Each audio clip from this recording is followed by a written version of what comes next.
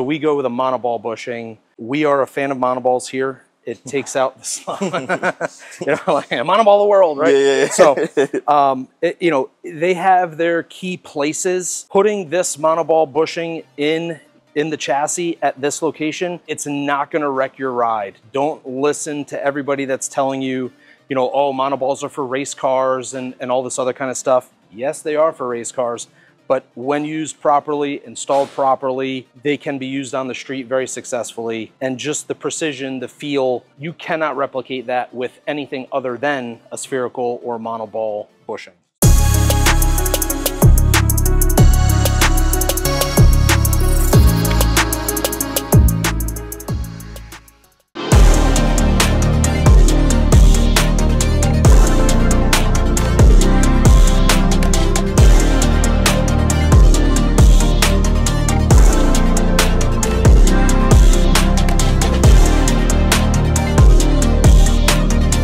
Back again out here in Connecticut, stopping by Butzigear. I don't know if you guys remember in one of the previous videos, they had an RWB build here not too long ago. It was Justin's car, that silver 993, which was sick. It's actually inside.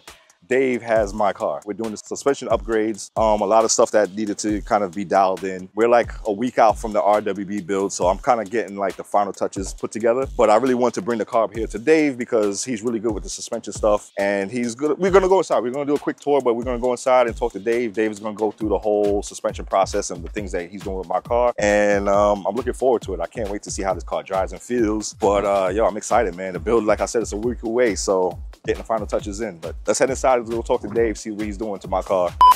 You do everything in the back of these cars. I know. You don't do these. Yeah. I can't wait to see how this car feels, man.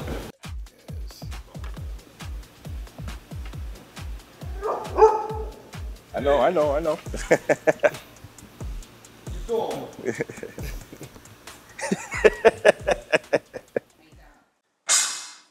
I got a secret love for these cars, the 996 C4Ss, dude.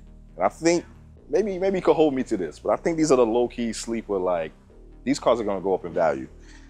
I mean, you could get them for a reasonable price now, but it's something about the wide body on the 4S, on the 996, it just looks good. You put some wheels on it with a drop, it looks really good. So these are the cars to look out for. I think these are gonna be they're gonna be something in the future. I mean, they're already something now, but Justin's 993 is sick too. This is the car that I got built back in February. I'm not sure what Dave is doing to it right now. I guess we could ask him, but dude, this is pretty sick. That's Dave's personal 996 GT3 up there. That's sick. It's almost like, I guess like, you could say it's basically like a cup car.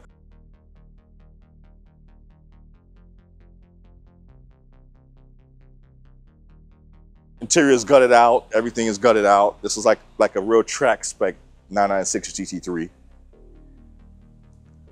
I wonder how much that thing weighs. I gotta ask Dave. This is crazy too. We're gonna ask Dave to talk about that, but that's Greg's car, and that's actually a 964 with a 993 GT2. Well, it's a 993 body on it with a GT2 kit on it from the 993 GT2.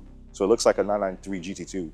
Dude, that motor's built. It's turbocharged, I believe twin turbo with an air-to-water intercooler system. You can ask Dave about it, but I'm familiar with that system. I considered doing that. Cool guy, Tyler from California. He's with Connecticut, and that's his personal system that he started making. And it's like a ITB system that is very like modular, that you could decide to run boost on it and stuff like that, and it's pretty sick. I think they're shooting for like 1,000 horsepower in this thing. See the turbos peeking out the bottom.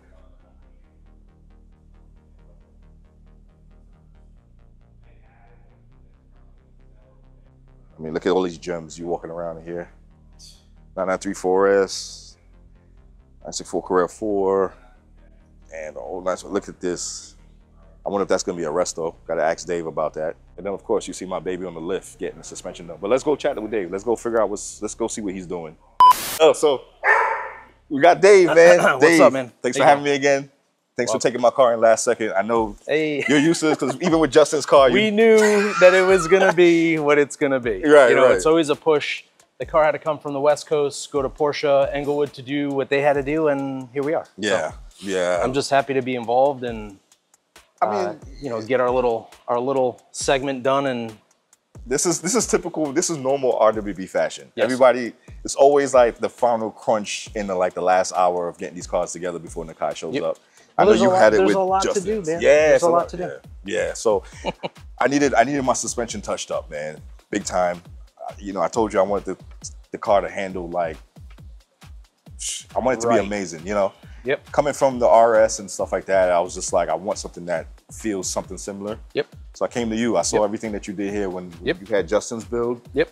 And yeah, man, I'm happy that you're working on it. So I guess if you want to give the people at home a rundown of everything that you're doing, especially talk about the suspension stuff and we had a nice lineup of parts. We actually started, you know, doing this because we couldn't wait to film. But basically, I can walk all you guys through the chassis and kind of where things go and whatnot. We got a little bit of time. I could be long-winded, so but I definitely want to, you know, kind of walk everybody through. People that have 993s, you know, this is really informational and important for people to understand about these chassis because they are very different than the earlier air-cooled chassis and how the suspension is basically bolted to the chassis, what that means, and you know, how they feel and so forth. So we always try to get them to feel a little more, I don't want to say modern, but just more connected to the driver. And there's things that you can do to make that happen for responsiveness, feel, and just enjoyment in driving. I'm huge on that. I'm huge on that, especially after having the 991, the 3RS. Yep. I love the feedback. I love the precise, like how sharp that car is, how precise it is. Yep. And even with my previous 993, I did like minor things. I did, you know, I had KW coils. I did some bushings, but like poly, nothing major. Yep. And even that felt really good. Yeah. But I knew there was always more. Those are all the right things. Yeah. I mean, like you did all the right things. There's also levels of things you can do. And with this, we're taking it just a bit further than that. Yep. And kind of in typical Porsche RS fashion, we're just basically doing what the factory does for their RSs and cup cars. You know, so one of the biggest things I want to point out too, when I had the 991 GT3 first, which was the white card, and then I went to the RS, and a lot of people were, you know, were telling me that you don't need to upgrade to RS, and which is true. I wasn't tracking the car or anything like that, and I almost kind of talked myself out of it because I thought, listen, I didn't want to pay that extra money just for like aero, just for the looks, right? But then when I drove a RS, I immediately felt the difference between the GT3 and the RS. And the reason why is because you transition to the monoball bushings and all this other stuff. Yep. And I fell in love. And ever since then, and then, you know, you would watch reviews, people would say it's too stiff. And, you know, I love the way the car felt. Subjective. Yeah, it's subjective, exactly. Do not go for what other people are telling you when it comes to these cars. You have to drive one yourself, live with one yourself to really understand. Yep. But even with the carbon buckets and even with it being an RS and the monoball bushings and everything, the car was comfortable to me. Yeah. You're going wide with the RWB kit, more grip. I mean, you need more or less deflection and more kind of rigidity in the chassis, because I always explain it like, oh, subframe bushings, the subframe is moving underneath the chassis, but I think when we get under there and I can kind of demonstrate that, because the grip and the forces, that's what basically is happening, is basically your body and where you're sitting in the car, if you're turning right, you know, you're loading the car, the wheels want to stay and turn you, I'm saying right, left. Yeah. But the body just wants to keep going that way. That's just physics, you know, and the only thing that's keeping you there is the traction and grip in the tires and your suspension, and that's your subframe trying to stay this way. Now, if you have rubber between those two, you literally have rubber trying to keep the body turning to the left. If your solid connection is aluminum, like we'll see here, and you take that rubber out of the system, then literally it's just nice and sharp and you're connected. It's the connection to the road. So basically, I dropped off the parts. Okay, perfect. So we got those control arms there. Hansi, we got an old subframe bushing, -1, because I threw it in the garbage yesterday. Right where it belongs. Yeah. Oh man. Dude, you gotta see. No way, dude. So you talk about deflection. All right, we'll go back over here. These are your factory 993 subframe bushings.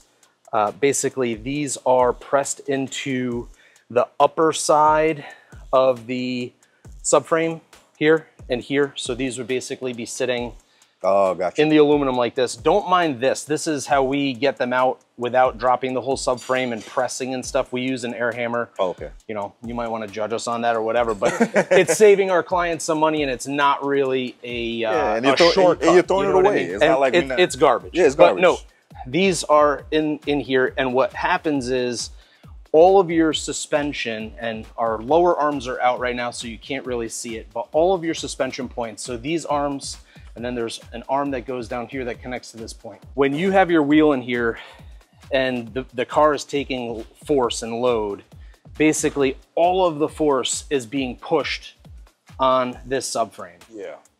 If the subframe is held, and you can even just see here, like these are kind of petrified, but if when these are in, we pry these to check them, and literally you can see the play. You can see the play, but even looking at this, when this bushing is new, these spaces are even. And you can see the deflection over time of what happened here is that the subframe has settled into a spot. It's like wearing a shoe and breaking it in. Yeah. It's like an old shoe you walk in. Yeah. Then you break your ankle. You're like, yo, I need new shoes. Yeah. I'm tired of spraining my ankle. So another kind of, you know, thing here is these old rubber bushings. This is the one that was installed on that side by the oil tank and where you're filling your oil, the oil fill side. Sometimes when you're servicing these cars, you can spill some oil. Oil is horrible for rubber. So what you see here is literally just degradation of the rubber from oil spilling on it for years. We replace these with aluminum, basically again to bring that rigidity to the connection of the subframe and the chassis, which is connecting basically all of your suspension, your wheels and everything right to the chassis, so that there's no play or movement under the car itself or under your butt. Would you say that's one of the biggest things you should do? Is the subframe. I mean, these older Porsches, basically, they need a lot. They need all of these bushings and a lot of suspension attention and other things. But when you're talking about chassis, 993, I would say like the top 3 things that I can say are subframe bushings, and start with those, especially in the rear. That is your connection to the chassis. Then lower control arms. Lower control arms we have found have worn the ball joints on the outside here, the connection, well, not ball joint, but the connection here, and the connection at the other suspension points. Those bushings get worn and torn, and there's a lot of wear and tear on those. And then it's similar to the rear, the front control arms, which I will walk you guys through. Yeah. Those as well. Those front control arm bushings are notorious to wear, and you will get anything from slight vibration in the steering wheel, which you think is wheel weight or balance. Then you spend the time to pull the wheels, have them balance and everything, road force, and go through all this stuff, and you still have this little thing. It's likely your control arm bushings, so get those taken care of. Low control arms? I mean, if you literally do this, this is made to move, but if you just do the slightest, you're not going to be able to pick it up. But if you just literally, the slightest movement, you do it. Feel the clicking. Oh yeah. And you can feel it in the arm. Yeah. You could. That is play in the bushing that's in here. It's happening similarly here. And also, you know, this joint here, this one actually is pretty tight. But these are also getting a workout, because every time this is moving, this is also moving. Yeah. And that's literally just going down the road. Your suspension is always moving. These are getting beat, you know? Wow. So this is an old one. We can show you a new one that was supplied from Porsche Englewood. Yeah. But yeah, let's do that. This is a new control arm, new rear lower control arm for the 993, supplied by Porsche Englewood, where these builds will be happening. You can upgrade to an aftermarket performance-based arm, or go with an RS arm that has even higher durometer rubber and bushings. But coming from what you have in a worn 993, even a car with 13,000 miles that's old is gonna need control arms, because just the rubber just degrades over time. So it's something that would have to be inspected. It's not just like a sell everybody everything. So that, you know, you have to do an inspection, but more than likely, if the car is older, you're going to need to replace these lower control arms. You know, this is an old arm. This one actually, if you look Here, this was actually being damaged by a sway link Yes. that had slipped on the coilover and was literally sawing the arm in half. So this is all stuff that when you have a car in the shop, you go through and you look at every car, you know, very carefully just to see if there's anything out of the ordinary. Like, I would never expect to see this, but it's something that you have to be vigilant and look at pieces and fitment of things, especially cars that are modified, so that, you know, you're not sawing a control arm in half on a client's car. So basically, new replacement arm, and then we go to the toe link in the rear. This sits in the car and basically attaches the lower subframe and chassis to the wheel carrier, and this uses an eccentric to basically set toe. This was just blown out. A lot of these actually get damaged when some people are doing suspension. They stick a pickle fork in here and try to remove, and it's just not a proper process. I don't know why this looks like this. It could literally just be blown out because it's old. This is old, But again, bad loose joint, so we get rid of this. I mean, you have to remember the car, it's a 30-year-old car. Oh yeah. You know, well, so that's the thing, is they're all 30-year-old right, cars. exactly. And they all need the same stuff, man, you know? So then we go into, this is an upgraded part. So Porsche OEM, or original part, and then this is something that we choose to install in any car that we're doing suspension work, that I would say any car that we're adjusting ride height. So it could be a lowering spring, could be a coilover, could be going to MO30 suspension. This is very important to us, but in the end to you for tire wear, response, feel, and holding that alignment that you paid for, this is key. These parts were supplied by Tarrant Engineering. They make amazing stuff. This basically replaces this part here. You can see they basically look very similar. They achieve the same thing. This one here just does it better. Monoball on this end, so you don't have, this is actually technically a monoball, but this is a more precise spherical bearing. Yeah. So this gives you more precision, as well as this other end, eliminating the rubber and adding a spherical end on this side for a very, very solid connection to the chassis. So when we go and adjust this, you can see there's infinite, like I can give you so much toe you couldn't even drive the car, or you know, negative toe, whatever. But the thing is that we need that range of adjustability that these allow, because depending on the right height of the car, the camber and setup of the car, we need to be able to get you proper toe and dial in what we want the car to do. And then also this keeps it there. There's another component here. I can run over there and grab it, but basically instead of using an eccentric, it's a bolt that goes directly through the subframe and solidly attaches this point so that there is no way that it can slip. And that's what happens on some cars. If you're not torquing that, which there is a special tool that you need to torque the stock bolt down. A lot of people aren't doing that, so what happens is on these, if you're using that eccentric, they slip, and this can actually change over time. So these, we try to lock them in with a toe locking plate, again from Tarrant, and just a nice solid and very adjustable, smooth adjustable connection for the 993 chassis. So the other two important things besides the lower arm are the upper arms. These are kinematic toe and camber control arms that are on the top of the 993. I can show you the stock version here. So there's one here and one further forward. Again, the stock ones have rubber at this end here, and they do have bolts and joints on this side. But the more important part, and the part that deflects and is a problem, is the rubber.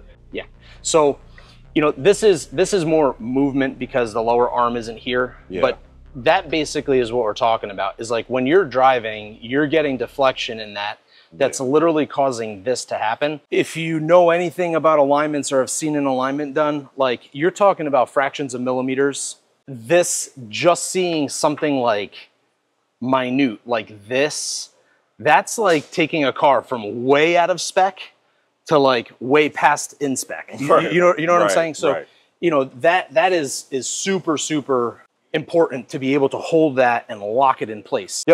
So kinematic toe. Kinematic toe is this one here. Again, uses this adjuster here. We basically set this to a static point and then adjust from the arm because you're getting a way more precise adjustment using that as an adjuster. So that's basically a complete rear suspension refresh. Obviously there'll be a coilover in place. There are adjustable links that we use to dial out preload when we set ride height, and then we can move on to the front.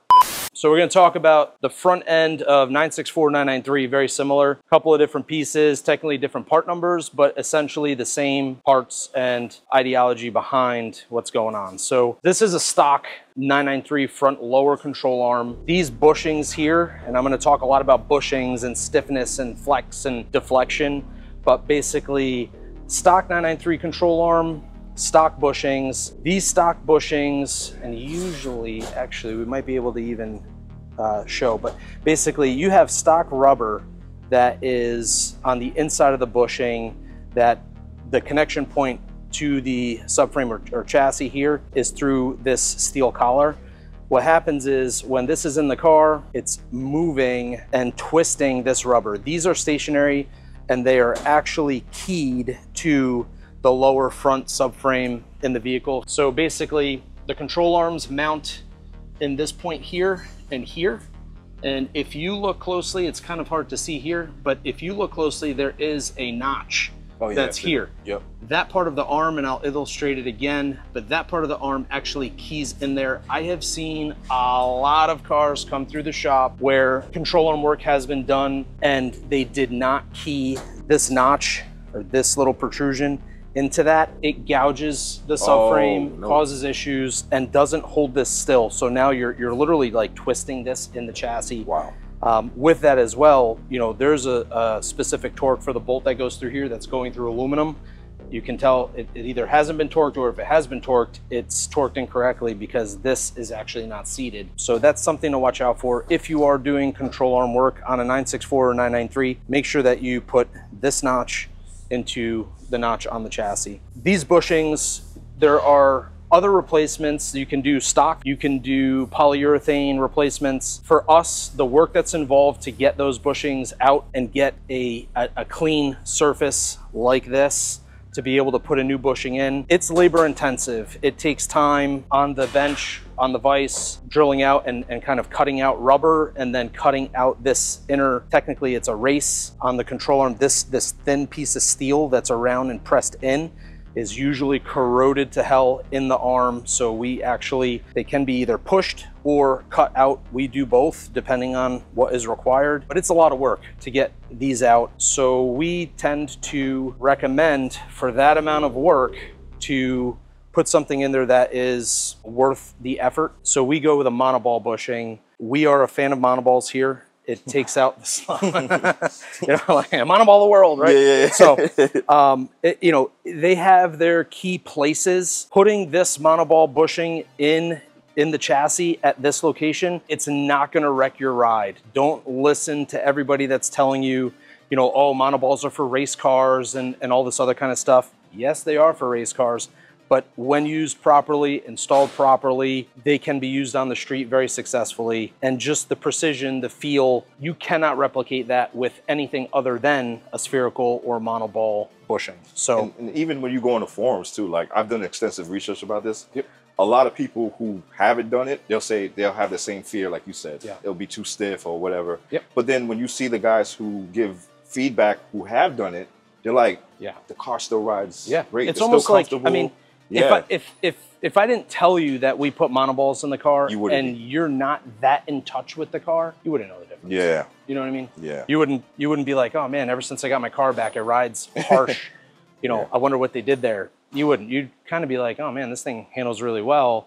And you might feel that aspect, but you're not going to go, oh man, I got crazy NVH or harshness from lower control arm bushing. It's not happening. I don't buy that. So these basically are pressed into the arms and take the place of the rubber bushing. We do use just an OEM ball joint to replace the worn ball joint here. Not much to say about a ball joint. Ball joint's a ball joint in a sense. Yeah. These actually feel pretty good. They were probably done at some point. I don't think these are super original, but there's as you move it, and it gets a little, like it does get a little, you know, once you start moving it around, it gets looser. But again, you know, they're out, they're on the table, not a crazy expensive part, replace it. So we are replacing the ball joints. The difference that you see between these two arms, basically, this is an original arm with probably 60 to 80,000 miles. This is an arm that just, it's how we do it. They are media blasted, stripped, chem stripped, media blasted, and then they are ceramic clear painted to protect the aluminum. And that's giving just that slight satin sheen that you see. I'm not going to put that back in the car when I can put this back in the car with all this crispy new stuff. Another major component on the front end and needs to be talked about. One, it's not pictured here. It's still in the car. You actually didn't have a problem with it. Steering rack. So 993 steering racks, they are prone to leaks. Yeah, I heard about power that. steering leaks. Yeah. You know, they do blow seals and have issues. I heard it's normally with cars that don't get driven though. Is that true? Or it could be anyway. Don't get yeah, driven. exactly. A lot of these cars don't get driven, but yes, it can affect cars that are not driven. But we've seen it on higher mileage cars, obviously because they are being driven. But I think there is a truth to that. That maybe those seals, you know, get kind of dried up or maybe swollen and do pass power steering fluid out. Wow. You have the brace that, that it you already were talking has. about. There was a brace in here. Oh, so the brace was already there. Yep. Brace was here. Nice. And bushing, the bushings, I will have to double check and see if they are a poly or an upgrade, but at least that's there. So what does the brace do exactly? It just... The brace basically ties these 2 points together and prevents rack kind of, not play, because if it's torqued and it's in there, it should be good, but it does give some rigidity to the rack and suspension system as you're loading. You know, all these pieces that you see under here are individual pieces. So it's subframe, but the subframe are two longitudinals, and then you have this transverse piece that's going this way, and it all bolts individually to the chassis. Then you have your rack bolting up here with these bolts here. This is to just help stabilize, but a stabilization brace just to help with those flexes.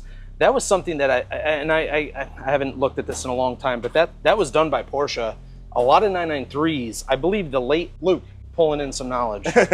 Late 993 actually came, Luke Armshaw. A lot of 993s actually came with this from the factory as a factory part. I think it was the late 993s. Somebody's gonna beat me up on this. Oh, you should know. I know a lot, but you know, you don't have to capacity. Know you know, also work on a lot of different cars. You know what I mean? There are aftermarket. This looks like a Roth Sport piece, which is a really nice upgrade. They do also have polyurethane bushings that go in here to stabilize. Nice. And just a nice addition for $200. Yeah. You know? I think it's worth it. Yeah, that's why I remember I was... And that can also be retrofitted to 964s. So I believe Porsche did it when cars went to 18-inch wheels. I think that's what the... Yes, that's what it was saying. Yes, I think that's what it was. So you go to 18s, there's, you know, more pressure or load placed on this area. So Porsche, in their typical fashion, goes, hey, we got a fix for that. Let's brace it. So that's it. Awesome. So moving back, no steering rack issues with Joe's car. Awesome. But if you have a 993, if you're seeing fluid on the front end of your car, underneath the front end of your car, not the back like you probably already know is there. If you're surprised, like, hey, I got an engine in the front now, it's leaking, it's likely your steering rack, and that's something that you would want to bring to Porsche or an independent to take a look at. Racks are incredibly expensive. A Porsche original. I know that. Maybe you could talk to Englewood about that if you ever need a rack. I know, man. We do rebuild racks. We have a service that rebuilds them for us. We don't do them in-house. It's one of the few things that we don't do in-house because of time. It's easier to keep going on a chassis, send it out to somebody that we trust that'll do it right, and then get it back and put it in place. They clean it. Not exactly like this and clear coating it, but they are cleaned and serviced and rebuilt. Awesome. And they don't leak when you put them back in. So that's the whole point. So we covered racks. We go now to tie rods, inner and outer tie rods. You see two inner outer tie rod assemblies here. This is a stock version. This is a part available from Terret. I believe they are manufactured by ERP, Eisen Laurel Racing Products. Amazing machining, engineering, and parts. We use them pretty much exclusively for a lot of the things. If you remember going back to the rear, those upper kinematic toe and camber control arms, those are also ERP parts. And then moving forward to these, they do use some of the highest grade ends, and just the machining and the quality of these are amazing. The benefit, and you can see there's some stuff that's different here compared to this one. So you have a bump steer correcting tie rod and a stock tie rod. These are basically doing the same thing, connecting at the rack at one end. This would actually be going into an RS style inner like this. So what we're really looking at here is this, right? So this goes into here. Yeah. This is your adjustment point. And then this here, the bump steer correction comes from this spacer here. Wow. So basically what that is doing is adjusting the height of the spindle to closer match this angle when it is installed with the control arm. So when you lower the vehicle, basically your control arm is getting lower towards the chassis like this. When you have a stock placement tie rod, the angle, you always want these to be acting at a similar angle. What can happen is if you're not adjusting and making an adjustment, then what happens is you need this to basically be corrected. This angle needs to be corrected. So what you're doing is you're installing this piece. This is like up here like this, and your control arm is down like this. Yeah. So what you're trying to do is just correct the angle. You can't really correct, I mean, you could correct the control arm, but it's not typically done that way. Yeah. It is done at the tie rod. Yeah. So the big question is, bump steer kit, is that necessary or? So it depends on how much you're lowering the car, what suspension values and alignment settings you're going to be running with the car.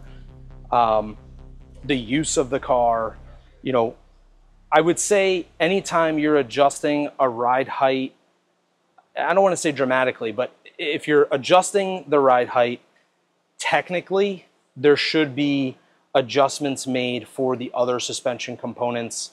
You know, in race cars, you know, a lot of times they're actually raising subframes, you know, to correct for the geometry that's going on with the control arms. Is that like similar? You know, when you lower a car, yeah, you know, you're literally, yeah, you know, you're at a crazy angle with the control arms. So if it bolts here, what they may do is actually raise the bolt, you know, the attachment point to the chassis to keep this pretty level to the ground. Right, right. You know, the rule of thumb is really you want your wishbones or control arms as parallel to the ground in most setups. But that why? You know, if you go look under my cup car right now, Yeah, like the control arms are literally like this in the rear, and that kind of blows my mind because it's technically not correct. But whatever they did with that, it was factored into the engineering, and they do actually raise the subframe. We actually have a 993 outside that we did raise the subframe because it's running a very aggressive ride height. Yeah, yeah. So we raised the rear subframe, I believe it's 10 millimeters, to help take up some of that and help with bump steer in the rear. You know? Gotcha. So is that also why people do like the RS like uprights and RS uprights correct a lot. So they are correcting some of that height factor, that geometry of geometry, more so bump steer inherently, but also just better camber and toe curves. So as the wheel's moving up and down, what is it doing like dynamically and controlling those those values? So I guess to sum it up, and I know this is what he wants to hear, are these necessary for every car that's lowered?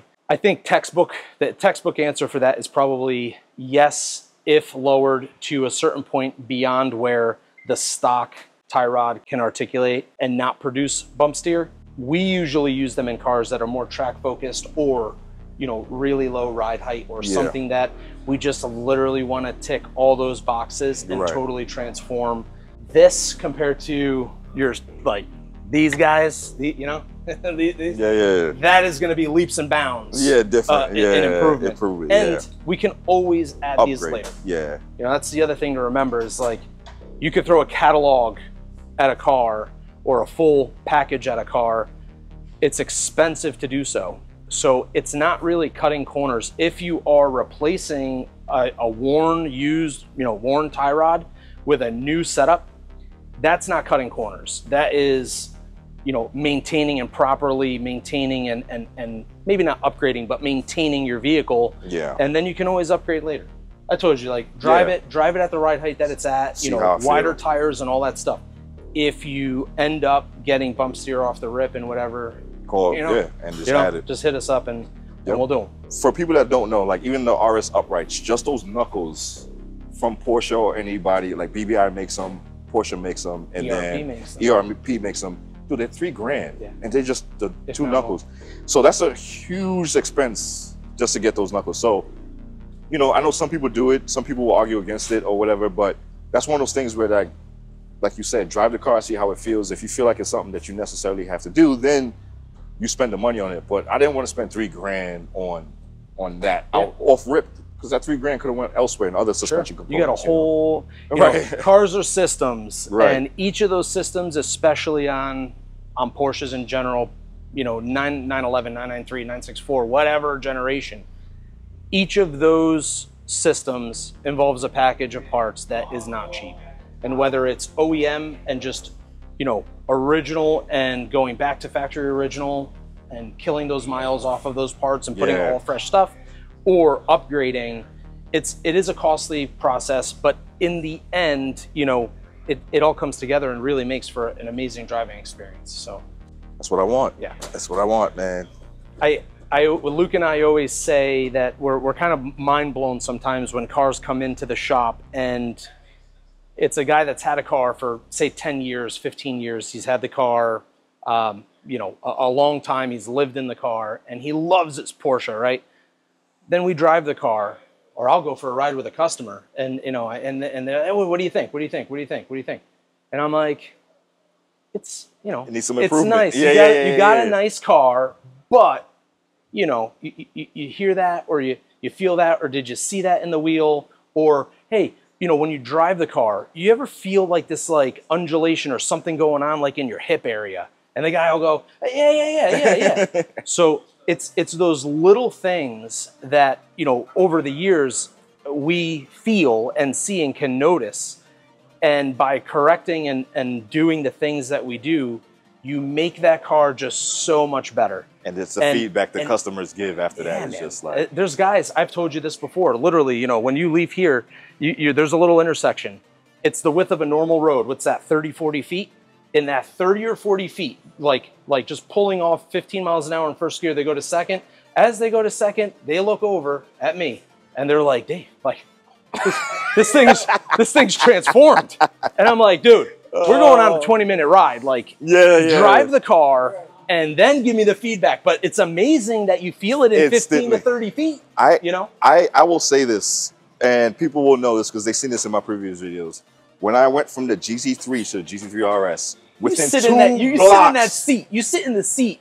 Dude, like getting in the car, there's a difference. Yes. Within 2 blocks, I felt the difference. Not even 2 blocks. And I felt the difference immediately. Yeah, 100%. And I was like, yo. And it's got nothing to do with power or the sound or anything. It's literally your touch points. What you're feeling in the steering, what your hips are feeling in the seat, maybe even response in pedals.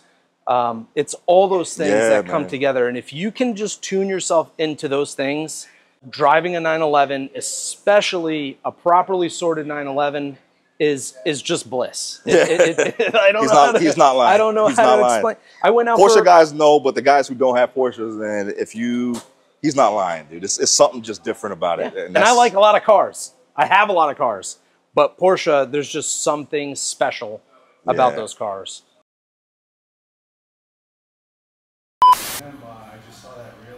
All right, so now we shot over, literally like it was like walking distance, right, from Dave's shop. Like quarter mile.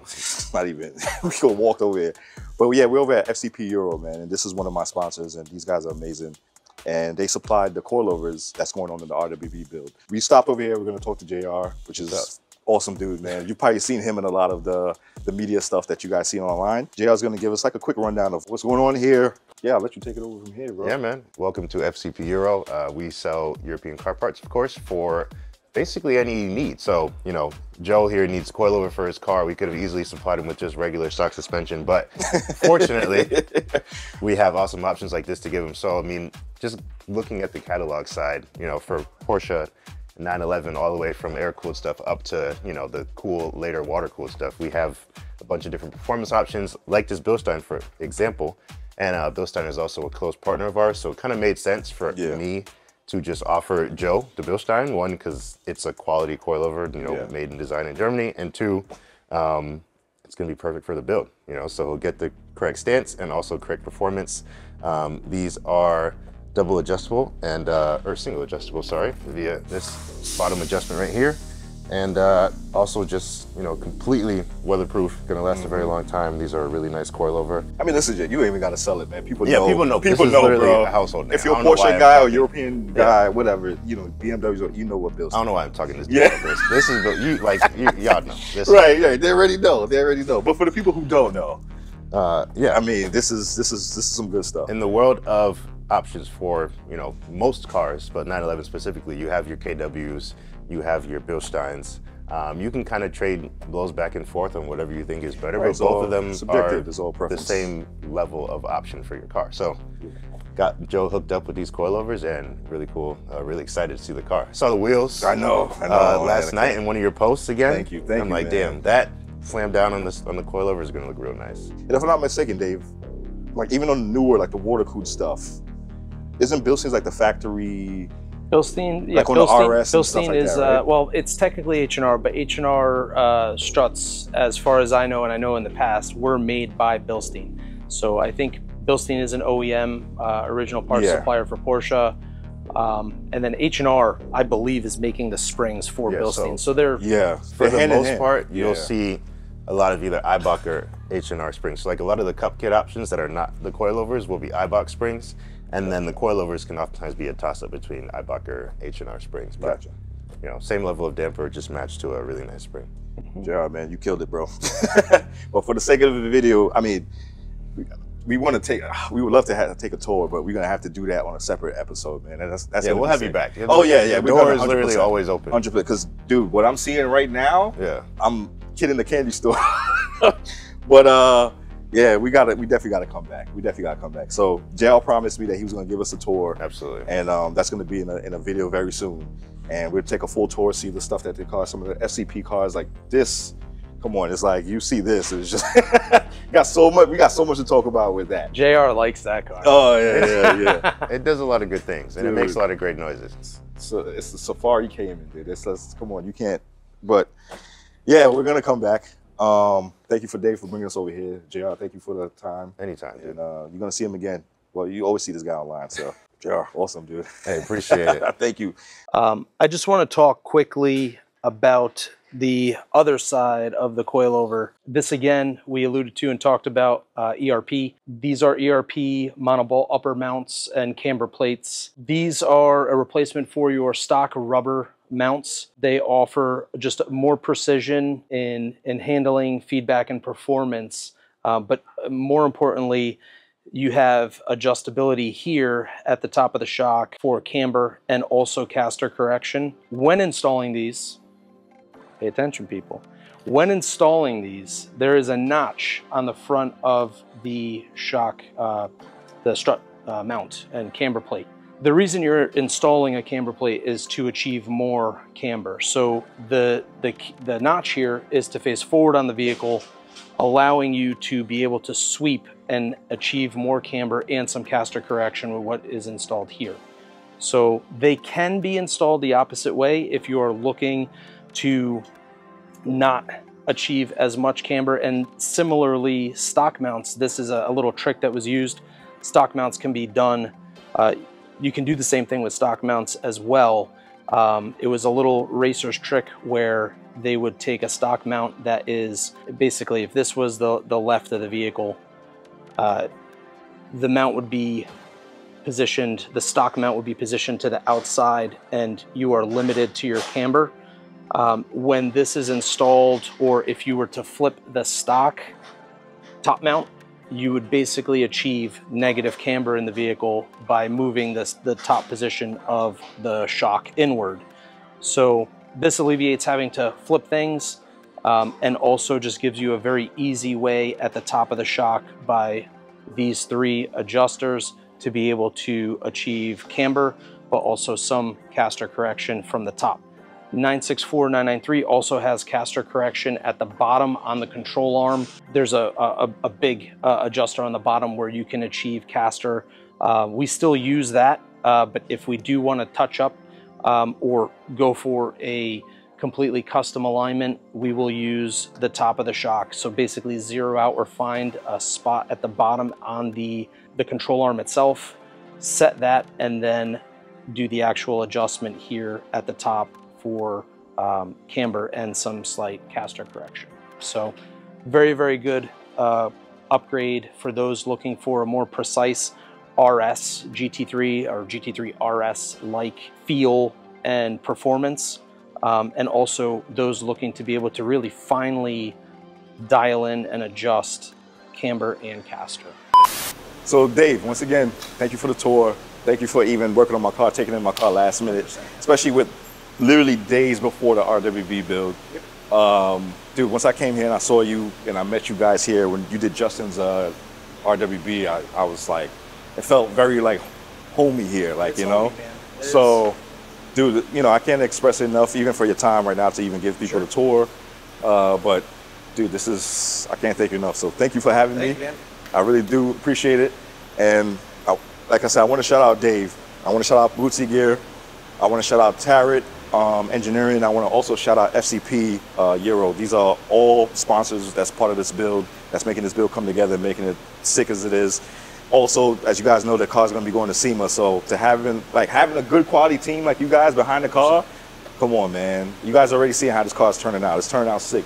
From the paint to everything else, to the interior, to the suspension work. You know, you guys killed it with the suspension stuff. So I can't even. It's not 2020 anymore. No. I can't. I appreciate it, man. It's Dude. just, it's awesome to be a part of it, to get this stuff sorted, and just to have you finally out there enjoying it. I can't wait to drive it. I can't wait to drive it. That's the best part. With the wide body and like the more grip, and then with the suspension components. Oh, and then there's something coming. There's something in the works. I don't want to announce it yet. Dave knows what it is, but there's something big that's going to happen. We're transforming this car, and yeah. So it's all gonna tie in together. You guys are gonna be very impressed. So yeah. But with that, I'm gonna close it out. Dave, thank you once again. Yeah. Oh, yeah. Once again, shout out to the sponsors. Like, I can't even emphasize that again. I'm gonna say it again: FCP Euro, Tarot, and also Dave with Butzigear and his team. So thank you so much, and thanks for tuning in. Peace.